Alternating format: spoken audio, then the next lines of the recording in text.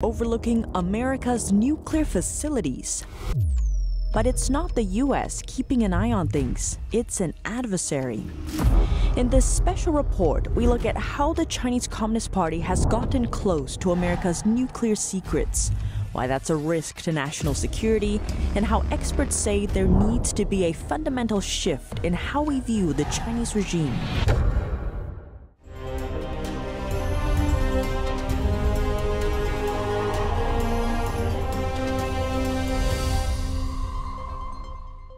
Welcome to China in Focus. I'm Tiffany Meyer. Weapons of mass destruction. America's nuclear facilities are intentionally placed in remote areas. It's partly a safeguard in case something goes wrong. But the other reason is to make sure adversaries can't find them. But it seems one country already has. Huawei had put its cell towers around America's nuclear missile bases and Special Operations Command and nuclear subbase. And it was clearly not a coincidence because they were not making any money on these deployments. That's Jon Pelson, author of the book Wireless Wars, China's Dangerous Domination of 5G and How We Are Fighting Back. Now, where these nuclear bases are located is important. Many of America's nuclear missile silos are located in areas like Wyoming, Montana, and North Dakota. The reason they put these locations in the middle of the country is because they don't want our enemies to be able to get close to them and see what's going on and hear what's going on. And a cell tower overlooking a military base is a great way to know what's happening on that base. FBI agents have been monitoring Huawei gear used by these smaller rural telecoms providers that show up next to U.S. nuclear bases. Pelson adds it's no accident that's where Huawei gear pops up. And it was clearly a political and military move that they were doing to put their cell tower equipment right around our most secure locations in the country. The Biden administration has opened up an investigation into Huawei.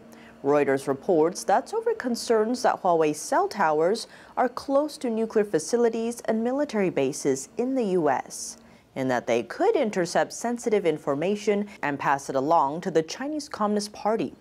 Reuters notes the Commerce Department opened the investigation and subpoenaed Huawei shortly after Biden took office.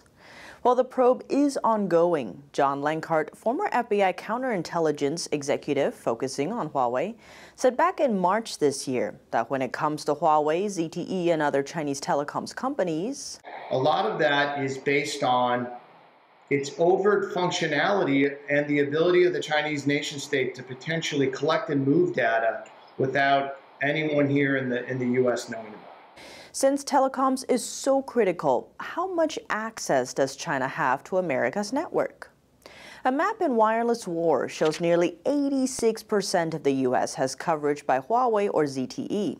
But even that number doesn't account for all the areas covered by Huawei or ZTE gear. Those areas are usually focused in rural America. The Rural Wireless Association, or RWA, noted that as of 2018, 25% of their networks use either Huawei or ZTE. So what happens when critical infrastructure, like telecoms, is compromised? For national security, for other critical infrastructures like banking, energy, the telecommunication is the nerve center for all that, and it acts without that. A lot of these our ability to respond in a time of crisis from a national security perspective is extremely impaired. Back in 2019, FBI Director Christopher Wray said he believes China at large is the most significant counterintelligence threat we face. U.S. intelligence officials have warned the Chinese regime can exploit Huawei for espionage or to launch cyber attacks. These are capabilities that are very real capabilities that are there that a nation state would absolutely leverage in a time of war and a time of crisis. Now, let's look at what exactly China can do through Huawei. First, Pelson points out, if you make the equipment that goes into a cell tower, Huawei's not running that network, but they made the equipment, and you never let your hands off of equipment. That means even if it's a Western telecoms company that uses Huawei gear, Huawei has a say over what data that gear collects. When you install it, whether it's for Verizon or AT&T or whether it's for a rural family-owned company like this, the company that built it has to keep an eye on it and make sure they're giving software updates, that if there's a service problem, they can look at the box itself and fix it remotely. You know, Huawei's not going to fly someone all the way across the world to fix a remote cell tower, so it's remotely controlled. That remote control means all data collected is being sent back too. So when it comes to Huawei near nuclear facilities, how does that fact play in? So when you have that, you can tell, even if you can't eavesdrop on what's being said over the connections, and that's a possibility. Whether or not they can isn't clear. You can tell through something called metadata. You can tell who's there on the base that day. Who are they calling? So you know the numbers called in and out. You know who they text. You know where they are. You can tell the volume. You can see if there's a lot of activity going on. Pelson notes there's instances of this playing out, not just around nuclear bases, but places buzzing with intel. You've got a Navy SEAL base, and there's Huawei equipment around our Navy SEAL bases, and you see suddenly there's a surge of activity, and these senior people from the Pentagon are now on that SEAL base because you can tell who's there. Remember that. You maybe can't hear what they're saying, but you say, why are these people at that base? A geopolitical rival or an enemy can say, we can tell that America is getting ready to do something, and you also have the possibility of saying, we're going to send a signal out here, and now that cell site's not going to work so well. Pelson notes because most of the intel, including from the military, goes over public networks, the one in control of that network now wields a lot of power. The company running the equipment has the possibility of being able to deactivate it or throttle it, which in a time of crisis would be very damaging, very dangerous. We reached out to Huawei but did not get a response by airtime. Now, Huawei has fired back time and again that it's a private company, not some insidious arm of the Chinese regime. But is it? Rafael Fontana, Brazilian journalist and author of Chernobyl, A Journey Through the Guts of the Communist Dictatorship. Fontana worked as a journalist in China. After returning to Brazil, Chinese telecoms giant Huawei hired him as a PR director. Through that relationship, he got an inside look into how the regime operates. When I was interviewed by the vice president of the communications in Brazil, I realized that he was a member of the CCP. A few days later, I attended a meeting in São Paulo, and all the top executives in the office were members of the party. And it didn't stop there.